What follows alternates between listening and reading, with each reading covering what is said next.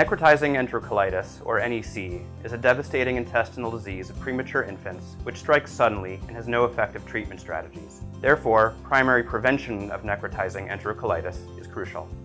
Our group of neonatologists cares for the majority of infants born in the greater Cincinnati region, providing care at 5 Level 3 NICUs. In 2010, we decided to focus improvement efforts on NEC as rates were significantly higher than national benchmarks.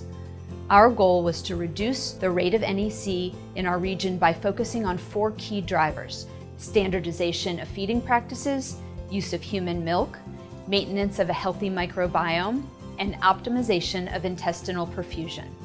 Crucial interventions included developing a standardized feeding protocol for infants under 1,500 grams, as well as increasing the use of human milk.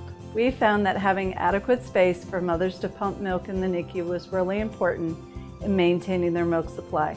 Kangaroo care early and often was key to the success of providing mother's own milk. Earbuds were given to pumping mothers to promote a relaxing environment to aid with milk letdown.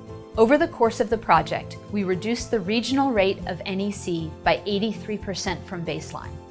We estimate that almost 50 cases of NEC have been prevented over the past 5 years, for a calculated cost savings of more than $5 million. Key take-home learnings include the utility of concurrent testing of multiple drivers in different units, the importance of a multidisciplinary approach, and the benefits of standardization across multiple independent hospital systems.